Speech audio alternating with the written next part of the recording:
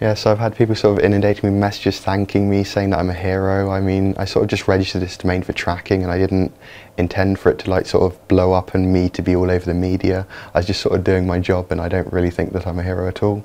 I've been working, of course, for my company Cryptos Logic. We've been trying to provide the the IP addresses to NCSC, the FBI, so that victims can be notified. I've been having queries from like certs around the world. Obviously journalists are sort of inundating me with the queries. So yeah, we're just pretty much business as usual, except I have not had any sleep in 3 days.